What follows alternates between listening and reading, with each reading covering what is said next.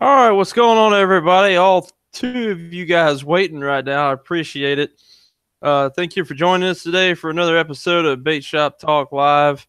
It's just me and Bubba tonight. Bubba, What's what's up, everybody? We're back with another one here. It's what is this, like episode 6, 7, something like that? we're on six. It's going by pretty good. We're doing all right. All right. Yeah, man, we're back for another one. Flying without that sometimes friend of ours, Timmy. I think he's gonna be chiming in on the chat though. He's got some family obligations going on, so he'll be around in spirit and working with us as best he can. Yeah, we thank all y'all. We know you got the weekend and everybody's busy, and we're trying to make this, kind of able for everyone to watch it and get on here. So we appreciate those of y'all that come over here and join us on it. If anything, hey, it's an excuse to get out of the heat because it is already crazy hot here in Florida. Yeah, you guys might notice that I'm in a different location today, and that is because I usually go from my front porch, which is like a Florida room, and it is 90 something degrees outside. I ain't it's a little cooler in there, but not much. I ain't doing that today. That ain't happening. Yeah, I don't blame you. I had my air conditioning go out, and I finally got it back a couple of days ago, and it's almost a shame for me to go outside at all. Yeah, that is I mean, of course, it only happens whenever it's working that hard, and the summertime heat. That's when the air conditioner goes out, and whenever it's wintertime, that's when your heater goes out. Right. Oh, man, I've never thought I'd look forward to winter. All right, I guess we'll jump right into it and get into the reports. I know we ain't got a whole lot of people here right now, but the show must go on, as they say. I'm sure there'll be more people joining us as we go on. If you're watching, go ahead and throw us a shout out there in the chat. Let us know who's watching. Let us know where you're watching it from today. For me, saltwater, I have managed to go up into the creeks and do some saltwater fishing around the intercoastal and the kayak. The bait is definitely here. All the little creeks and tributaries were just full of mullet and glass minnows, and didn't see much action from trout chasing them, but the redfish were busting on them, and the small flounder are starting to make their way in. The small ones always make their way in before the big ones do. I think as more and more mullet show up and the mullet run get here later on in the summertime, that the bigger flounder start showing up. I managed to get some jacks and a stingray. I had a big redfish on. He almost spooled me, and then he came off, so that's a shame. Got a couple folks here. Good old Rusty B. He's always usually with us. We thank you for being with us again tonight, Rusty B. And get out of the house and go fishing from Orange Park. I just came through your neck of the woods, man, coming up from Green Cove. And that's really all I got for the saltwater report. The Kingfisher here. I'm trying to get my big boat out. It'll be the first time on Dinsmore Outdoors y'all ever see me do offshore fishing. So definitely looking forward to that. And I just ordered a Pin Fierce 2, the 8,000 series. So now I'm going to have a big spinning rod. Yeah, big spinning rod to go catch some big bull reds and maybe a shark. Yeah, that's serious there. What's up, Rusty? And yeah, talking about Orange Park. I was over there fishing that area yesterday. I put in Juliana Creek and ran across the river. But yeah, I mean, I can say the same about the saltwater stuff. Couple of times that I've been in like brackish creeks that are a little bit salty, seen a bunch of bait showing up and a bunch of slot reds. I hadn't caught any flounder or anything like that, but I hadn't been out in like the main river, where it's super salty yet for that kind of stuff. That's probably going to get into some more saltwater stuff this summer though, because it is so hot that bass fishing can get kind of hard on that. So I'm sure I'll drag Joe out there in my boat at some point, and we'll hit like the little creeks and oyster beds and stuff too. Bass fishing, it's the main river, where we're at. So some of you guys might be local, like him in Orange Park, and I know a lot of you guys that watch us are mostly Florida, but a lot of down south stuff. The main river, the St. Johns River, is where we are, and the salinity's been real high for, I don't know, like a month or so, running farther south than normal. But it looks like we're finally seeing the benefit of all the heavy rain we've been getting here recently. It looks like it's coming back down. I went out yesterday poking around the northern St. Johns, and, it was a pretty good day. I was only out to about noon. I think between me and Tim, we caught 8, 9 bass, something like that. 3 of them were over 3, but they're skinny for summertime. So they would have been 5-pounders if it was earlier in the year. But we saw a lot of vegetation that we hadn't been seeing recently. This far north, where we're still getting into some of that saltwater will kill off stuff. One of the places me and Joe fish a lot has hydrilla and eelgrass, and we like to work those grass lines a lot. But we went out to one of those spots not too long ago, and it was like a wet desert out there. There was no vegetation at all because the salinity's been so high. But yesterday I saw some of that stuff coming back. Saw a ton of duckweed everywhere, which I haven't seen that around here since last year. And I saw some new lily pads popping up in places that we hadn't seen any before, or in a long time anyway. And it was, some of those good flat lily pads that we don't get often either. We get those freaking, whatever those ones called that stand up out of the water that like to snag everything that you try to throw into it. Batter dock. We call them batter dock pads. I call them a pain in the butt. Right. But I saw some of those flat ones popping up over there in the Julian Creek area, which I hadn't seen those over there in a long time. But a bunch of duckweed. So that's got me thinking that the salinity's running down, and the bass bite was real good, even though it was hot. Water temp was 88 degrees, and it stayed good bite through midday. So that new vegetation popping up is thinking me got the salinity's coming down. I'm hoping that it's going to be picking up as far as bass goes. Now, summertime fishing gets tough. That's some of these bass reports coming up whenever that water temp it was 88 yesterday. It's going to be up 90 plus here probably this week because it's going to be mid-90s air temp all week. So it's probably going to be 90s water temp, and it can get difficult bass fishing in 90s water temp. But we'll talk about some of those things a little bit later on. But saltwater, is looking up. We might be doing some more of that here. Freshwater is looking up as well. I mean, it's tail end of June actually pretty good. Usually, whenever it starts to slow down for freshwater, and it's actually pretty good to me. Yeah, my experience on the river is a little bit different than yours. Y'all were getting them back in a creek. We had a tournament there out at Julian Creek. Me and my partner ran south. We went to Green Cove and fished our way back up. Couldn't find, went to, was it Tapoy Creek? And the water, it was just real choppy. We couldn't go where he was catching them good before. And only bass that we caught were in the main river. And they were all on docks. We had one dock we caught 4 bass off of, out of one dock. So, and then the tournament ended up being one on docks, except for it was in Doctor's Lake that ended up being one for bass fishing. But it's definitely tis the season for night fishing. I'm going to start looking into some gear. I'm going to start looking into some gear to add lights to the GoPro so I can start doing night fishing more. And I'm probably going to be getting more into the salt. I don't have any tournaments for July at all. Actually, we don't even have any tournament till the end of August. So I'm going to have a lot of free time, and I really want to get after the saltwater fishing more. So it looks like we're going to be relying more on Bubba for the freshwater reports. Sorry, man. That's all right. I can't stop. I got the bug. I'm not going to quit. I'll do it year round, even when it's tough. Sosa MSP, what's up, buddy? Hey, man, tell me where you're from too. We always like to check in with everybody, see where they're watching from. Thanks, man. Thanks for the sub, dude. Check out Joe too. He puts up a lot more content than I do.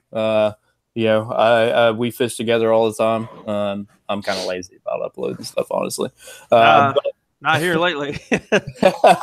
But yeah, we're probably gonna do some more saltwater. But I won't quit with the freshwater. I'll do it year round.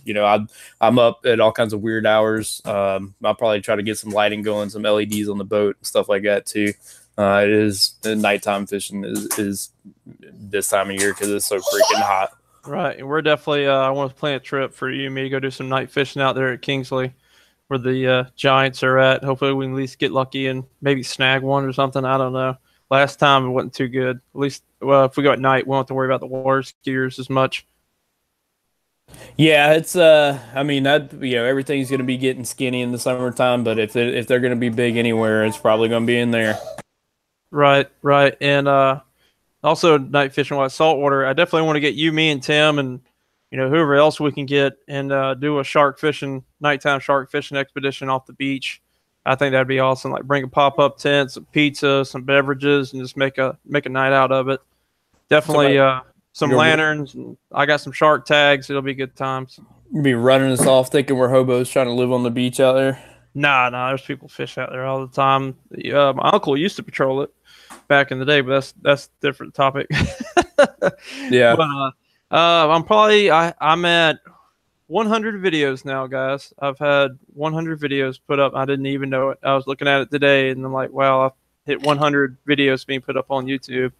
And I think I got a couple weekdays off coming up here next week, and I want to do kind of like a tribute video to that. And I'm going to go to where my very first fishing video was, and I'm going to go back to Simpsons Creek.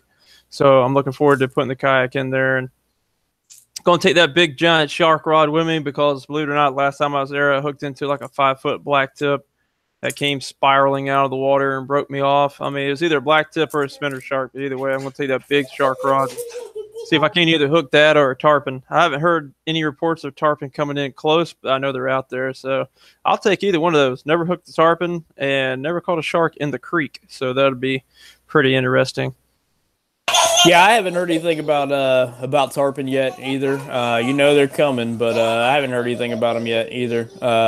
Hey, real quick before we get into why you haven't been uploading a whole lot of videos here lately, I know we've been talking about it all spring and winter long about us doing some of those weekday tournaments, and we haven't even brought that up. We need to get out on some of those, but one of the things keeping us from that is why you haven't been uploading a bunch of videos here lately. What's up with the boat, man?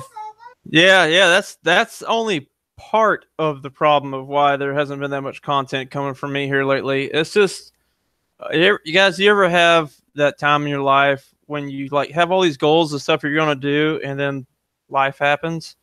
Well, that's what's been happening to me. I knocked out like 3 videos at one day, only to find out the external mic I had on my camera died. So it was basically just me on a video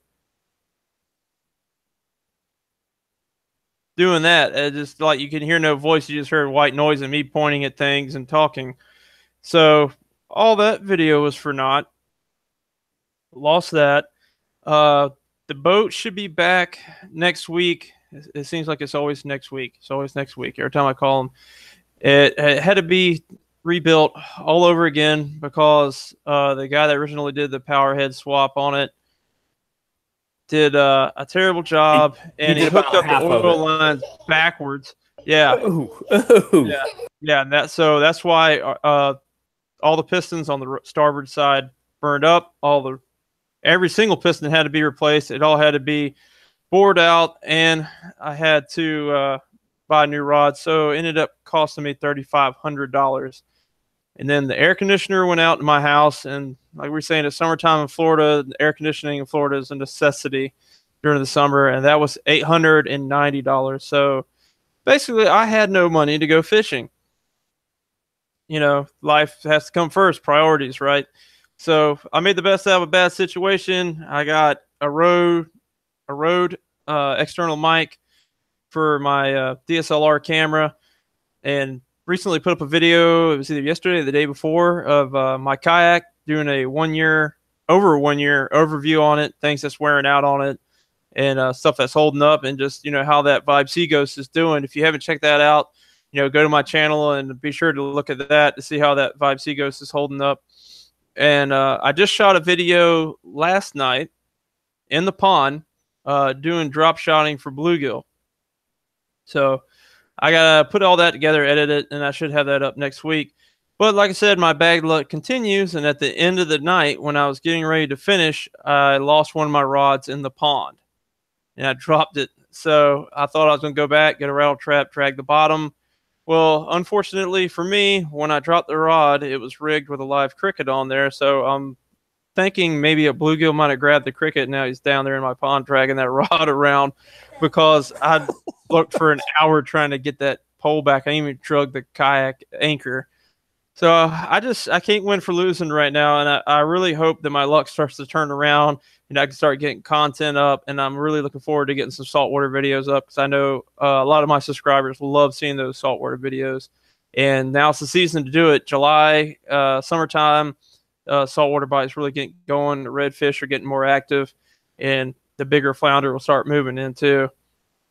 So Man, there's my run of bad luck. I can't win for losing, and I'm hoping I'll get the boat back next week, and she'll be under warranty still for a little while. I had an actual Mercury dealer rebuild it this time, so hopefully I can get another couple years out of it before I have to do any kind of major repairs. I really hope that's the case. That's bad whenever you lose a rod in your own pond, man. I mean, at least you go out there and look around for it, and you be out there with a snorkel just swimming around your own pond looking for it. That's exactly what I'm going to be doing too. I even got scuba tanks if things get serious. We'll be D Almightying it up over here. Look, I found some pond treasure out in Dinsmore. Hey, there's also a square bill crankbait out there. Yeah, Rusty, 8,000 series reel. That's a big reel, man. I can't wait to get it. Be also my slash cobia rod too when I go offshore. Yeah, that's pretty serious there. Yeah, that's pretty serious. That's a big one. That's gonna. Well, summertime. Yeah, like we keep saying, that's the time if we want to do some saltwater offshore stuff. It's been good. Saltwater reports have been really good everywhere. Offshore's been great. We just had our few-day snapper season going. And everybody is constantly reporting in on how many red snapper they're catching. They can't catch other stuff. I mean, saltwater's looking real good. Freshwater is going to get more difficult. Summertime in Florida, whenever water temps they're going to hit 90s this week. 88 yesterday. They're going to hit the 90s this week. And freshwater, for water temp, what happens, as much as anything, like they're like us, man, it sucks when it's hot. They don't want to move around as much. But on top of that, the oxygen level in the water goes down. So they're not getting as much oxygen out of the water. So they're kind of holding stuff. They're not roaming as much. They're not chasing as hard. It did seem like a lot of that yesterday where I was catching all those fish. Not as much movement stuff unless you hit it early morning. It's going to be a lot of pitching, flipping. If you're fishing somewhere that's real hot like this, like a lot of the rest of the country, and some of you guys that are even farther up north, like we just had on last episode, our Canadian buddy, Right. it's gonna be getting hotter up there, coming up. So it's not there yet, but when it does, they're gonna start holding stuff. Like one of my favorite, everybody talks about topwater in the summer. One of my favorite things to do is hit lily pads with topwater. Like we were talking about earlier with salinity, with all the vegetation, they're going to be holding stuff like hydrilla, eelgrass, because all those kind of plants are making oxygen. So that's going to be, as much as anything, like the cool parts of the water, they're going to hold the parts of the water that have the most oxygen as well.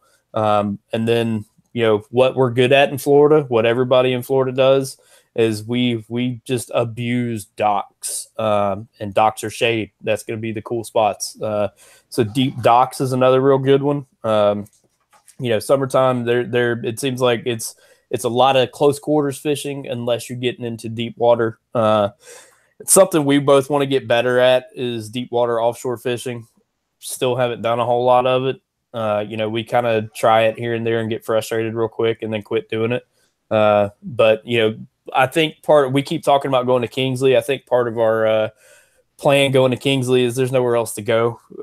Once you're in there, like if they're not shallow, we're going to have to fish deep all day, and it's going to make us better at it. We gotta just go do it and stick to it until we get better at it. But it's so hard in the summertime whenever you get to like pitch and flipping docks and stuff like that. It's so fun to me. Yeah. So speaking of topwater, if you guys didn't know, I just got home. And the reason I was in Green Cove Springs because I had a pro staff meeting with Vexen. They had all the pro staff from North Florida meet there, and they were showing some new stuff that Vexen's going to be coming out with. And of course, I'll pass that along to you guys. They already have some rod and reels. Some rod and reels. Of course, they got rods, Vexen rods, for God's sakes. They already have some reels, but they're going to be coming out with some more higher end ones. They're also going to be coming out with tournament weigh bags. and they're doing a line of lures. Believe it or not, they got frogs, which is what Bubba's going to love. Oh yeah. They're going to be coming out with crankbaits and spinner baits, buzz baits, and I think you said possibly a swim jig. So looking forward to getting my hands on some of those. And also they have a new line of rods that they're calling their Strike Back series, which I so happened to pick up one today because I couldn't resist. And this is a medium action, and it's still made out of the same good stuff. It's just less composite, more glass, which means it has a lot more action. This is a medium action, which is great for top water. Florida, we love throwing devil horse and like top water stick baits like that. And when that medium action, this is really good for it. Also jerk baits when the water cools off, which is also what a good medium action is for. And I like a split grip. Some people like a solid grip, but for some reason I really like a split grip on mine. I like a split grip too. Right. And what's really cool about this Strike Back series rods, these are Vexen listens to us, they listen to their consumers, and they know not everybody can go out and afford a $140 fishing pole. And you got a lot of people that like to pond hop and fish out of kayaks and things like that. Yeah, and they have any neon colors. yeah, they do. They got some pretty cool looking stuff. But so this is a lower price point rod, so that way it gets more people out there fishing. And Vexen donates a lot of these to youth and child programs. Like Mike Iaconelli has the inner city thing for kids. Vexen donates a lot of these rods for those inner city kids to get out there and go fishing. You know how much those run? I believe these are like $89. That's not bad at all. Right, and you get the combo with the reel on here too for $140. So you're getting a rod and a reel for the price of only one regular Vexen rod. Yeah, that's not bad at all. Talking about medium top water, and also you mentioned jerkbait rods. I just picked up a casking rod. It's the first one of theirs I've gotten. You guys know, if you've seen this before, I'm a fan of their reels. I'm notoriously cheap, and I like their reels. Their reels are higher quality than the price point on it. I picked up one of their Speed Demon rods here. It's a 6'8" medium jerkbait rod. It's a fast tip on it, and I got it specifically with the idea of skipping Senkos. And medium's perfect for that. Fast tip's perfect for it. But what Joe was telling me, or made me think of, was a lot of times you hear people missing hook sets on frogs, and a lot of that's the wrong rod. Oftentimes it's the wrong rod. I mean, there's a lot to it with hook set on it as well, but a lot of times people are using the wrong rod. I like to throw topwater on a medium rod. If it's a medium heavy, I like it a little more flimsy. But I like to throw topwater on a medium rod because it's a little better hook set on it, because it's got that little bit more play into it. Pretty much anything with treble hooks, you want something with medium action. That way you're not pulling it away from them or ripping the smaller hooks out of their mouth. It gives them more time to grab it. Well, you're getting into, like different types of rods with stuff like that too, like cranking rods, stuff with treble hooks. Like I like to throw a lipless or a crankbait, or even like I throw chatterbaits on a medium heavy, but I throw them on composite rods because they've got more of that whippy kind of medium action to it. The same thing, because you don't want to rip it out of their mouth as soon as you feel it. So I like composite rods. That's why you see a lot of times you'll see like a lot of different rods with specific uses listed on them, and it's for stuff like that, where like a cranking rod is usually going to be fiberglass or composite. It's usually going to be a little bit lighter action, so you're not pulling something with treble hooks away from them. So that's a good point. But a lot of people will see like different types of specific use rods and not know the difference between them. And there's a reason for that, and that's a good example of like why there is a cranking rod, because it's usually either composite or fiberglass, and it's got more play into it, got more of a parabolic bend than something that you're going to be like pitching with, which is going to be stiffer, more of a tip, because you're trying not to rip those treble hooks out. Something that's moving real fast like that, the tendency is you feel it stop rattling and you set the hook on it, and you oftentimes will pull something like a lipless out of their mouth, because that doesn't have that kind of play to it that those cranking rods do. Right. At the same time, though, like the reason Vexen doesn't put on their rods, cranking rod or worm rod or something like that, and they just list it as the action to it because they don't want people getting the idea of that rod's only for cranking or this rod's only for using for worms. Like I have medium heavy, and that's like my primary worm rod. But a lot of people would use medium heavy for throwing swim jigs or uh, not vibe tails, chatterbaits and things like that. But so that way people don't get hung up of thinking that this rod's only for this. Yeah. I mean, I had the same kind of feeling. Like I don't like when they list the specific type because people do think that like it's only for this, or like the that Enigma I have, it says like pretty much it says top water, Carolina rig, pitching, flipping, it says like you could do everything on it, where you could do most things with which different types of rods. But just for if you guys watching that don't know, there's different types of rods that work better in different situations, and it might not be legal. Like most of the rods I have don't have that type listed on it. They'll just say the action. So but a lot of it is the right tool for the right job. So it's kind of do some research before you buy any rod, and what you have in mind, what you want to use that rod for. If you see like pros with a million rods on their boats, there's usually a reason for it. Or like when we went yesterday, I think I brought 5 or 6 rods. And that's with something as much as anything, so I don't have to retie over and over again, but I got everything tied on like a different type of rod because I'm trying to use the right tool for the right job. Kind of like using a medium heavy to go punching. Yeah, that was a heavy. I was using the heavy, but but yeah, I mean that one was not the right tool for the right job, but it did work. As long as it works, that's what matters. Yeah. How do you determine your drag on depending on what lure you use? Is that is that how you determine your drag, or what do you do? Okay, well, I've recently changed up how I do it. As doing a lot of bass fishing, most of us, we set the drag and we pull it and we go off feel, and it's like, okay, that's good. Whenever like I've fished so much brackish water that I think I said on the last one or even earlier this one, I was bass fishing. I thought I was bass fishing, and I got broke off by 3 reds in a row, 3 slot reds in a row.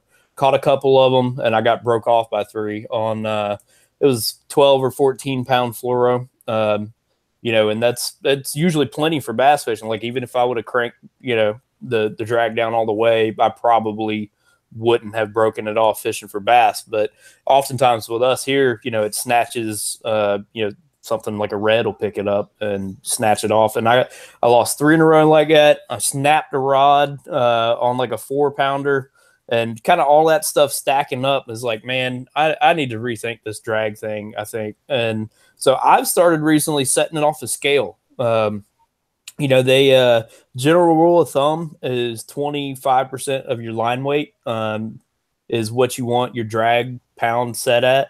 And most of like your regular like bait caster stuff are going to have like a 17-pound drag, 18-pound drag. So that usually if you're doing something like 14-pound leader, that's going to work out to like 3-4 pounds depending on your leader weight. So what you do is, the way that I started doing it here recently is I will put my rod in a rod holder at like a 45-degree angle, put my scale on the other end and pull till the drag slips, and then adjust from there. And, forever I was just going, set the drag, pull it. Okay, that feels good. Until I lost, so many fish in a row like that, broke a rod, breaking on leaders. Like it wasn't breaking on the knot, snapping the middle of the leader. I'm like, all right, I got to rethink this. So that's how I've started doing it here recently. How do you do it? I do it. It depends. Like I do it by what lure I'm using is one way, and then also for what species I'm going after. Species is more towards the saltwater side. Freshwater is usually 9 times out of 10 it's bass. If I'm throwing something that it has a stiff hook that I really need to get into the jaw of that fish, like a worm or a jig, or I'm throwing in like really heavy cover and I need them to come out, I don't need any line to slip, and I crank that drag as tight as I can go. I don't, usually I'm throwing braid 90% of the time anyway, so I crank it as tight as I can go. Now, on the other scope of that for bass, if I'm throwing anything with treble hooks or light wire stuff, like even worm, same thing with worm hooks or a jig that has a light wire, then I back it down some. The reason I do that is because one, if it's a light wire single hook, like a jig or a worm, you don't want to bend the hook out. And two, if you're doing treble hooks, you don't want to slam it and then rip the hooks right out of their mouth. So, and also when you go to fight them, when they go to make that run and that dive down, when that last minute, when they see the boat, you want them to take the line. You don't want them to rip the hooks out themselves. That's why you see a lot of guys, they'll get a bass up to the fish or they'll get a bass up to the fish. They'll get a bass up to the boat and they're sitting there and they're trying to grab him. They're trying to grab him. And then they just hold the line. They'll grab the line to pull him up to him. Well, then the bass shakes and there's no kind of slack or no play in that line or give to keep those hooks from getting ripped out. That's why if you're going to land a fish without a net, use the rod as a shock. Let that rod absorb and take that line and keep it tight and let it flex. That way when he shakes his head, the rod's still keeping it tight, but giving enough slack or enough less tension so those hooks don't get ripped out. And I also said by the species that I go after, sea trout. Sea trout have really thin mouths. Yes, they do. If you crank your drag all the way down on like something with just a shrimp and a mud minnow and a jig head or something like that, you crank that all the way down on a sea trout and set the hook like you would a bass, you're never going to hook a sea trout unless they completely swallow it, because you're going to be ripping their lips every time. So if you guys remember, if you're local and you remember watching Kingery fish around here, he'd have like a 2-pound sea trout, but that thing be screaming drag like it was 8-pound, 9-pound gator trout. That's because he would loosen that drag, so when he set the hook, it wouldn't rip the lure out of his mouth. And same thing when they made a run and used that current to fight, it wouldn't rip the hook out. So I do the same thing. Same thing for guys that fish for crappie, speckled perch, wherever you want to call them, sac-a-lait for those folks out there in Louisiana. Real thin paper mouths. So that's like the two things that set me up. And the way I set the drag is I don't pull it from the reel. Like, here's your bait cast reel. I don't pull it directly from the reel. I grab it from the end of the rod, which is what the fish is going to do, and go by off of that. I don't pull it from the reel because it's a major difference when you add that rod and those eyes into play.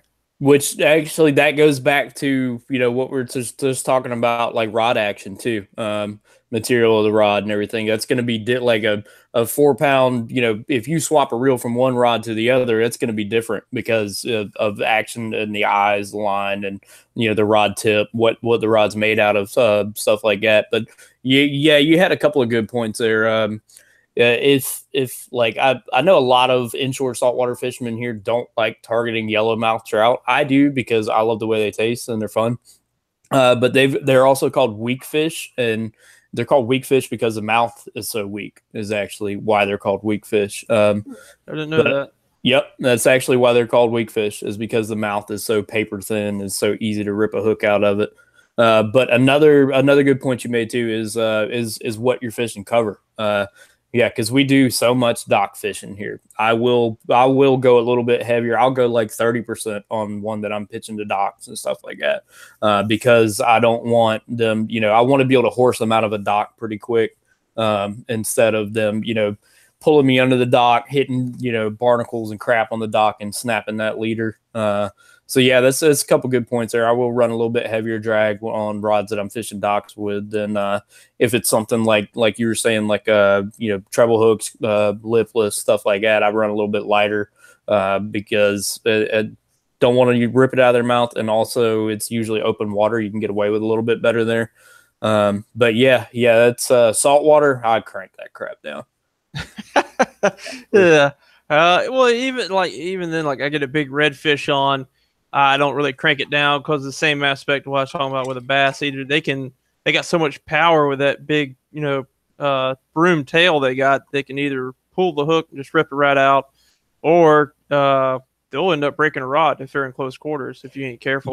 Yeah, they will. Like you were talking about diving down next to the boat. I've broken rods on like medium heavies on inshore saltwater fishing reds where you bring them all the way up to the boat, good slot red, or decent sized red. Bring them all the way in pretty easy. They hit the boat, and they're pound for pound a lot more powerful than like bass are.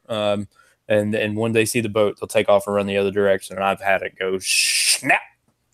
Yeah, I wish we could catch a bass that was like 48 inches long. That'd be freaking epic. Oh yeah. So yeah, I mean, but yeah, I've recently because of redfish have caused me to rethink how I've set my drag. Now I know it's kind of weird how I end up a lot of times in brackish water where I catch both in the same spot. So I'm doing it on bass equipment. I'm fishing with bass lures and stuff like that. So that's what's had me rethinking how I set my drag here recently. There's a lot of good bass lures you can use for saltwater. Like a lot of people adapted spinner baits to catch redfish and flounder on it by putting a swim bait on it instead of a skirt. Yeah, I love a redfish magic. I mean, that's a popular redfish spinner bait. But all it is like a gold blade spinner bait with a paddle tail on it. But I love fishing redfish magics. I keep saying, and where I lost one, keep saying that I want to get a gold bladed chatterbait and redfish with it. I don't see any reason it shouldn't work. And I saw one that snapped me off. I saw one chasing bait, and I threw it in there. I mean, he probably would have hit anything I threw at him. But so they will hit a chatterbait. But I want to try a gold bladed chatterbait for redfish. I don't. Yeah, I mean they'll probably eat a goldfish too. Yeah, they probably eat a goldfish too. But yeah, I want to try a gold bladed chatterbait for it. But man, I've caught reds on jigs. I've caught them on freaking weightless lizards. On top water. I've caught them on worms. Yeah, there's plenty, like there's a lot of stuff they will hit, but there's a lot that transfer over like ideally from bass to saltwater stuff. Something I would think that would kill in saltwater, and I don't know why I've never seen anyone do this yet, is an Alabama rig. I mean, yeah, that's where they're chasing schooling mullet and schooling bait. So an Alabama rig in saltwater, you think would be freaking perfect. Like, now that you say that, I'm amazed that I've not caught one on that live target bait ball yet, because I throw that thing a good bit in brackish water. I think that's something I want to try. I tried it last year. There was no fish at the location I was at. It was a deep hole that I usually go to. Neither there's sea trout in there. There's not. And that day I took the Alabama rig out. There was not any sea trout. But I am definitely going to try that this year. Throwing that and try to get something saltwater. If I could find one that's like a little bit more finesse, not so much the bait ball like you're talking about, but like like maybe a 4-way instead of a 5. Yeah, that's a good point too. They make a lot of different size ones. You might have to do some looking around to find them, but there's a lot of different regulations, like state to state, on using stuff like Alabama rigs, like how many hooks you can have and how big they can be and crap like that.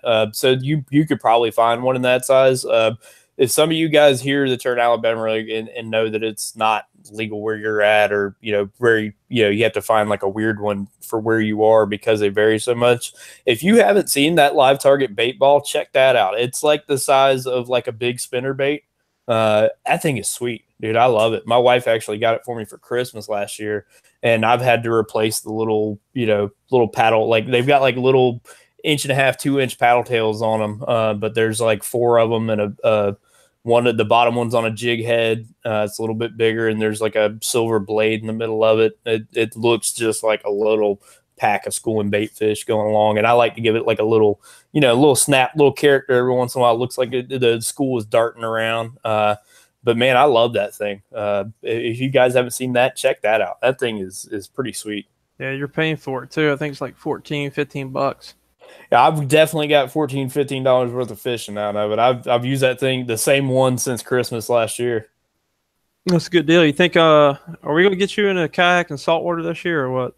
Yeah, let's do it. Why not? I mean, it's I started out whenever I first bought my kayak, I was doing it all the time. I was dumping in like Mill Cove all the time with it. That's when you went out to Mill Cove, that's how I knew where to tell you where to go, because I'd put in that same boat ramp. And go to Mill Cove and fish those docks for flounders and reds all the time. Yeah.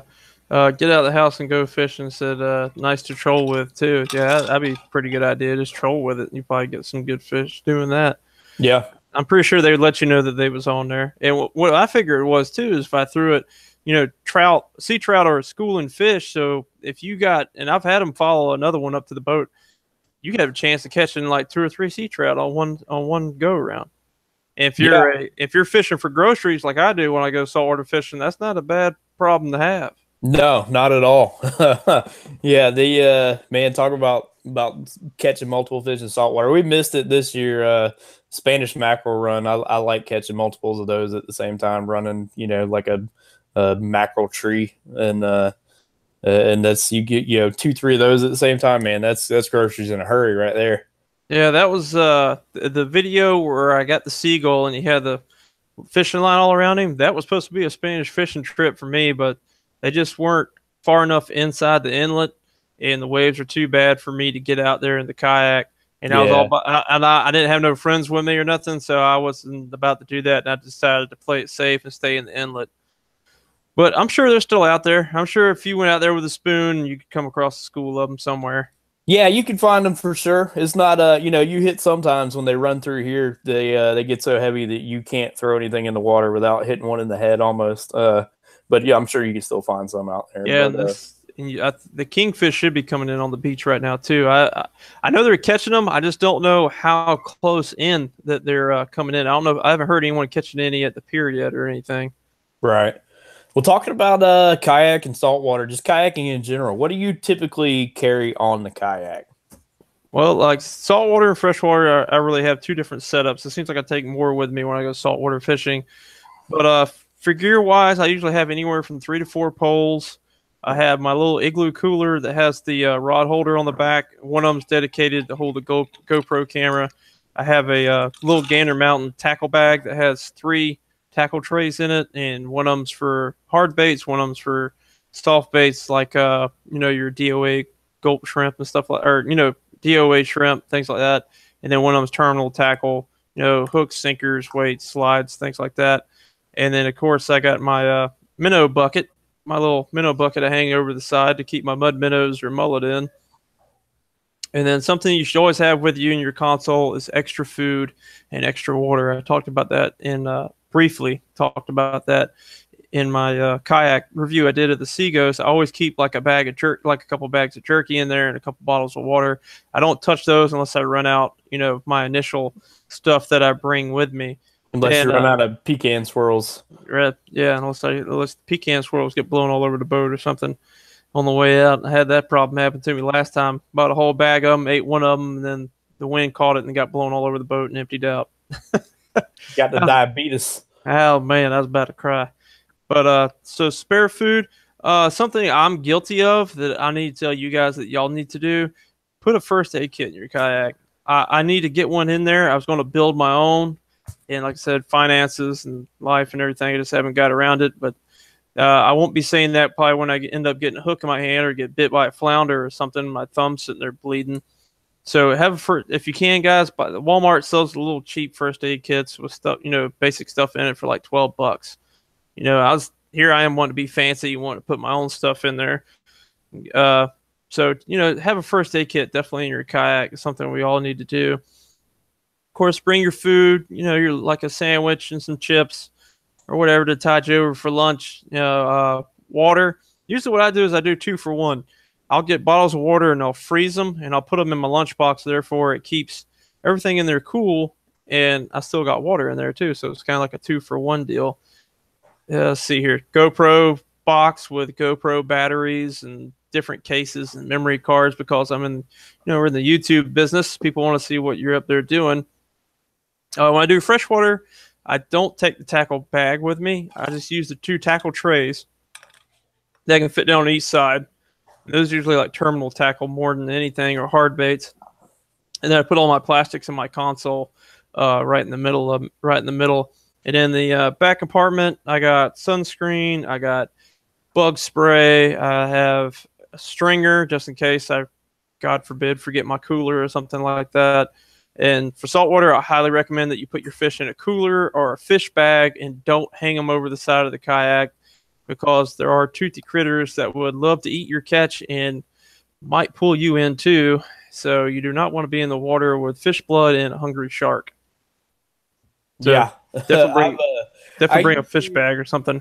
When I was a kid, I would go fish like a little tiny creek every day. And I would go almost every day. I would make a stringer out of, some fishing line and some sticks and hang them in the water. And I learned real quick why that was a bad idea, because I would either, one of two things would happen. I would either lose all my brim to water moccasin or a gator. It would happen almost every time. So I quit doing that. But yeah, man, I've gotten real bad here. Last time I went out freshwater fishing out of kayak, I took a lot less with me. But I've gotten so bad about carrying so much junk in my kayak with me when I go fishing. I got to the point where, like, every time I was carrying something more, another tray, another box, another this, another that. And I was doing like 4 of like the Plano 3700 series like size boxes full of tackle stuff, and I was like, man, this is just too much. So I really downsized that here recently.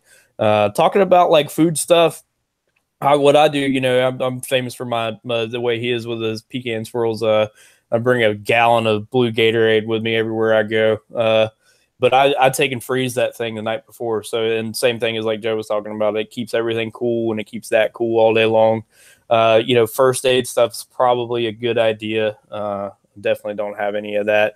You don't have to go as far as like you do with the boat for the regulations on it, but it's probably not a bad idea to have some fishing flares and stuff on there too.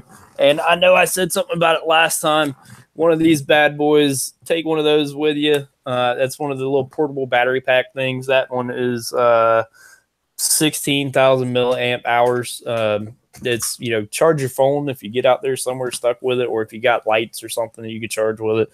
Not a bad thing to have. But yeah, first aid kit, flare, whistle, that kind of stuff too is probably a good idea to have. I usually have a stringer with me all the time. The way, I'm not as cautious about Joe on a lot of things. I just tie it on the side of the boat, throw it in the water. I mean, if that shark comes to get me, we're gonna fight it out, man. Well, I mean, I used to be that way, and then a lot of people started commenting on the videos, saying that, man, you are very, very brave to be doing that. So I said, yeah, I guess you guys make a very good point. So I stopped putting them on stringers and started putting them in the cooler instead. Yeah, if I'm food fishing, a lot of times I'll put them in the cooler. Depends on what I'm on. Like if we're like we were talking about yellowmouth earlier, I don't have room for that many yellowmouth. That's going on the stringer. But yeah, if it's a red or something, some flounder fishing, I'll throw that in the cooler. But yeah, I mean, sunscreen. I always have sunscreen and bug spray in there.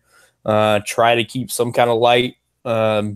Just in case I got stuck somewhere and ended up, in the dark, or if a lot of times because I'm up at all hours in the morning, we'll go fishing in the dark. Some kind of light with you, something that's waterproof. You can't plan enough for things to go wrong, because something's always going to go wrong, and you want to be set yourself up for the best case scenario whenever something does go wrong, because God forbid it's the worst, then you end up on the news. Yeah, and we've been having that here lately. Yeah, people have been in trouble. We had a lady not too long ago got eaten by an alligator. So it's not just sharks down here where we live. You got to watch out for nature in general. Yeah, and while we're going here too, just a reminder, guys, if you guys got any questions, comments, anything like that, throw them in the chat. We do pay attention to the chat while it's running. Do our best to answer any questions or respond to any comments, stuff like that. Well, we got we're talking about all this saltwater fishing and stuff. We started our project and we haven't really gotten back to it too much here lately. Chasing the slam, the Florida Bass Slam. We got to get back on that. It's going to be hard in the summer. Luckily, both of us got our big fish already. Poor Tim still doesn't have his. He might have to wait till it cools back off to get his big one. I got the SD card from him from our Santa Fe trip for the Swanee bass. And yeah, there's, we didn't think at the time that it was long enough for the slam. It was, but I was using his camera because I forgot mine. And the only thing you can see when I'm measuring it on the buckboard is like the bill of my cap and like the tip of the tail. So they probably won't accept that one. Like it could be any fish that was 14 inches. Well, the good news is that's the closest destination as far as the other species that we have to go to. So it won't be that far to go to the Santa Fe River, and Yeah, I'm hopefully not. we'll take the boat next time. We can fish more efficiently. Yeah, I'm not too worried about the Swanee bass, especially with they were easier to catch than I thought they were too. Than I thought it would be. So I'm not too worried about that one. But yeah, we got to get back on the chasing the slam. I think that should probably be our next, or at least the next one we check off the list is probably the Swanees, or gonna be the easiest. Right, and like you were saying, it'll probably be September, October. We can do that, and then we got to really start looking and really heavy at going to the Chipola to catch the shoal bass, and we're going to have to get them because time's going to be running out. Yeah, yeah, that's we got to get back on track with that whenever it starts to cool off a little bit. Yeah, thank goodness we got the 8 pound plus out of the way because that ain't gonna happen till wintertime again. Right, and you overshot the 8 pounder for sure on yours. 11-2. 11-2. God, I would love to catch a double digit. Uh, That's fish of a lifetime. I don't know if 10 plus pounders don't come too often, and luckily in Florida they come more often than a lot of the other places in the country. But Short of I don't California. right, and Texas gets some nice ones, but yeah, I mean the double digits don't come very often, and I don't know if it'll be a long time before I beat 11-2 if I do. Right, right. Well, guys, if while we're doing this, we're starting to run towards the end of it. If you got any questions you want to ask or anything you want to share with other people, please go ahead over to the chat section.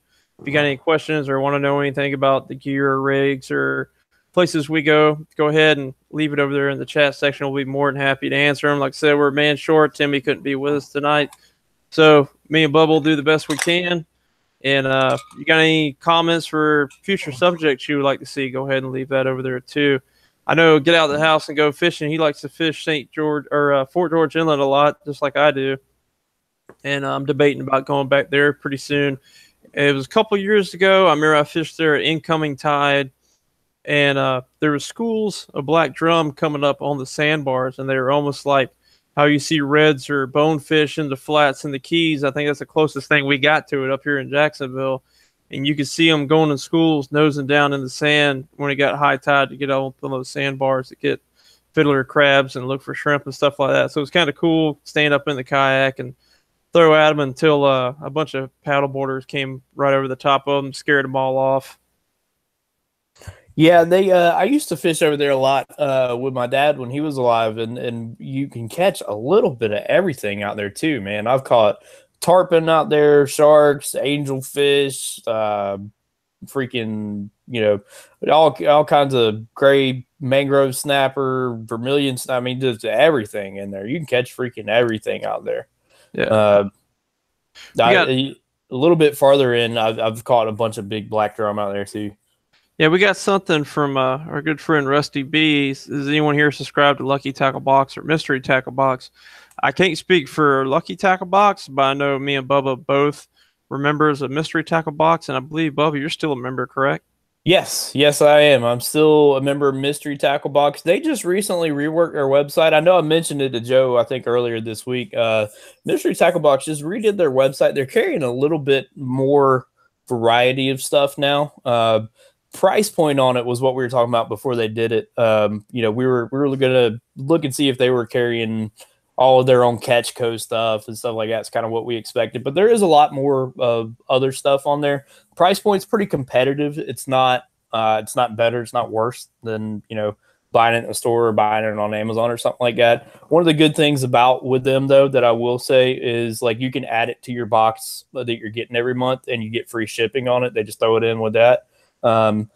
I have had a good experience. Like I think Joe canceled his before I started mine, so I've had my Mystery Tackle Box running after he has. I've had a good experience with them on what I've gotten. The good and the bad side is that it kind of it might not always apply to you geographically. Like I don't use a lot of hard baits.